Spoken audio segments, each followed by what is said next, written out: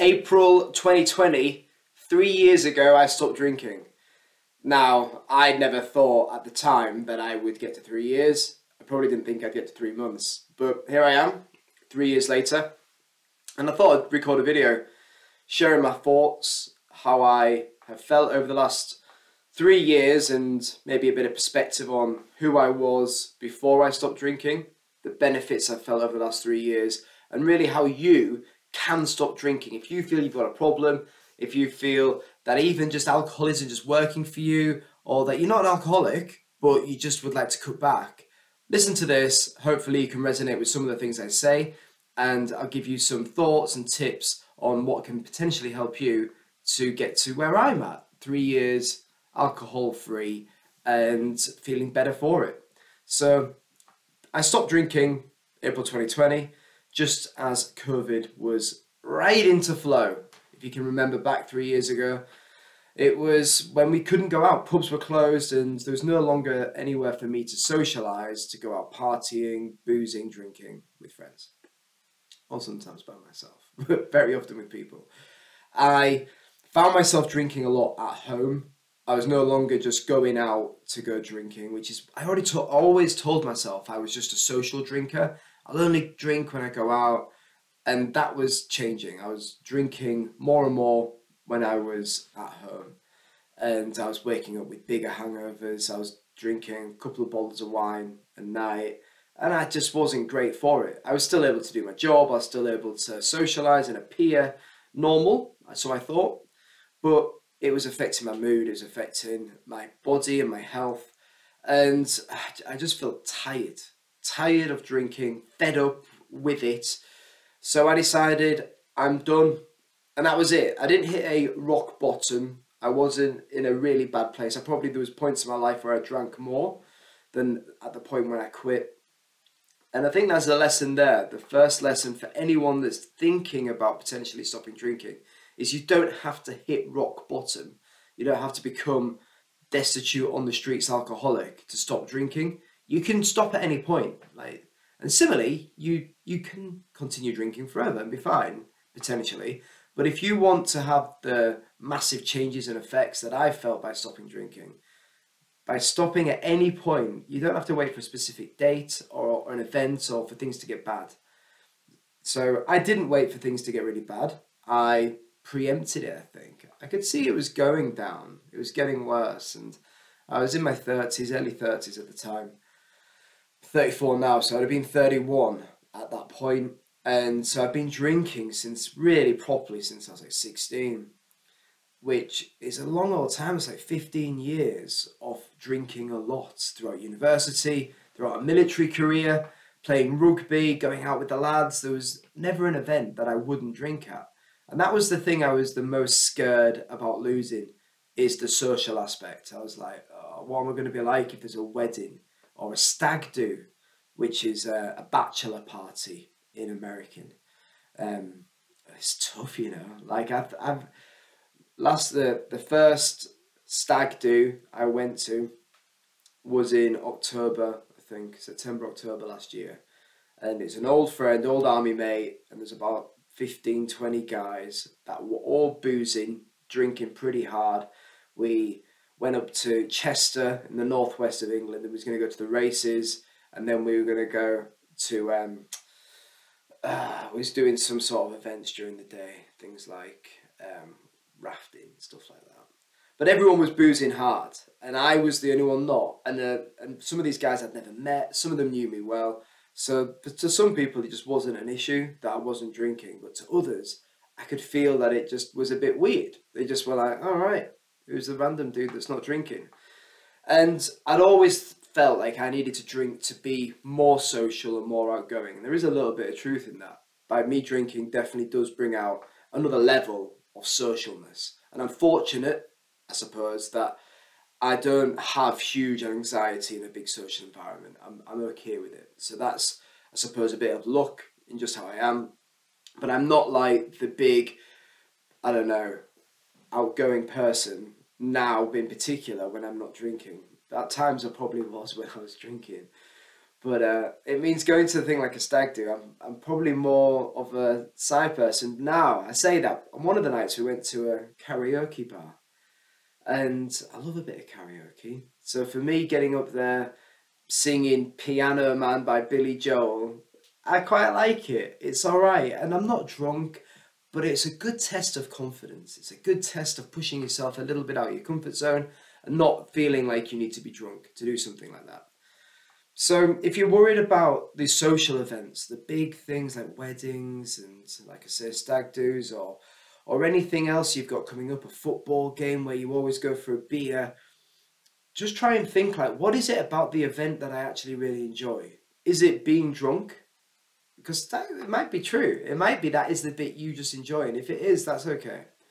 But if you think, actually, I like being around all these great people, if I'm at a wedding, all these old friends and new people I've never met.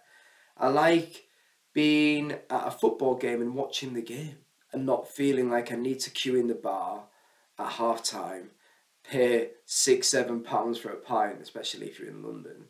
And, like for me, going to these games, going to football games, rugby games, social events, it's all about the people. It's not about how I want to feel in a slightly altered state. And I think throughout my 20s, I probably didn't have the confidence in myself to feel, oh, I couldn't drink.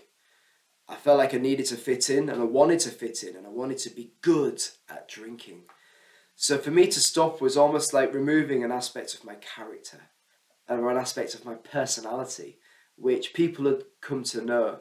So when I meet old friends now, I'm not the same person. I have changed, and I love it. Like I love the fact I've changed and I've grown. I feel I've grown, and I think it's one of the best compliments I could receive is, "Oh, you've changed, Adam." I'd be like, "That's great. Like I hope you have as well. I hope we all have." And we should seek to change and grow. And I feel I've improved as a person. I'm more consistent. My moods definitely fluctuate a lot less. And I just feel I'm just more present. I'm more able to think about today as opposed to worrying about my hangover and caring about, I wish I was asleep, or feelings of dread of not knowing what I've said or done, trying to fill in the blanks and never quite being able to do it, or yeah, potentially gambling too much money, or doing something silly that you just regret the next day. And sometimes it's just not silly, sometimes it's quite serious. But yeah, that's the problem with alcohol as well. The cost can be big for a lot of people. I've got this scar, I've never really talked about this, where is it? On this side there. This scar here on my eye, which you can see if I push it in, you see that crease. I got that when I was about 22, 23. Some guy threw a bottle at my head in a bar when I was in the army. I was in Germany, and it hit my head, and like this bit of eye was flapping down. That was the last time I ever got into any sort of scuffle or fight when I was young. And that all happened because I saw one of my friends got grabbed by his neck. And like the drunk Adam Wood, I got involved, and anyway, I ended up with an injury. And it's not good. It could have been so much worse. And so many instances in my life, my 20s, where I'm like, oh, why'd you get involved in that? And it's usually because I'm a bit drunk. And when you're drunk, you don't make the same decisions. I was talking to a friend this weekend about drinking, and I was talking about how I don't think I'll ever drink again. And my reason being is I don't think I can trust myself to just have a couple of beers and be fine. There's times and occasions I did that, for sure. Like, I wasn't always someone that would have 10 pints and that's that. That was like now and again. But I found that even the having 2 or 3 beers, the idea that I needed 2 or 3 beers, that really didn't have a huge effect on how I felt. There was no real need for it. So it's really, I don't think I can trust myself just to start again, to like, oh, just have a couple of beers. I love my life now, and I don't want to do anything to affect it in a negative way. And I know throughout my 20s, alcohol, on the scale of it, if I was to add up the positives and negatives, it was more negatives than good bits. So it's something I've decided to remove out of my life. and live a fuller life as a result. I hope you're able to resonate with some of the thoughts I had here. It's not an easy journey if you're thinking about stopping, and all I could recommend really is to get help. Don't do it alone. I did it primarily alone, and it's hard, you know, it's tough, and I think if I'd have had groups or people to talk to, it may have been easier. I do go on the subreddit Stop Drinking. If you search for Stop Drinking Reddit, you'll find it. A lot of people sharing their thoughts and their own experiences, which is quite relatable. And there's people from all manners of different levels of alcohol wanting to stop-ism.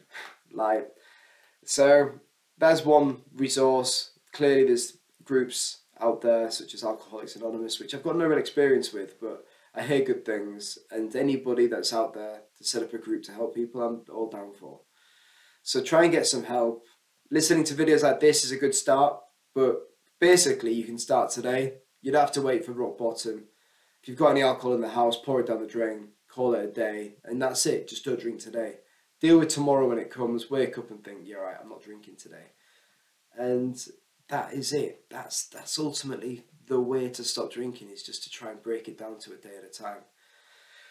So hopefully in 3 years' time, I'm going to be talking about how I've not drank for 6 years and about the benefits I've had since of that period of life. Or hopefully it's just become a non-issue in my life. I still talk about it today because it still is an important thing. It's something I don't think about it every day in the same way as I did when I first stopped. But there's times where I do think about it, usually at social events. So an anniversary is like this. So 3 years of not drinking. Thanks for listening to this, and hopefully you can relate and resonate with some of the things I've said. Right, here's to tomorrow, where I'm also not going to drink. Thanks for listening.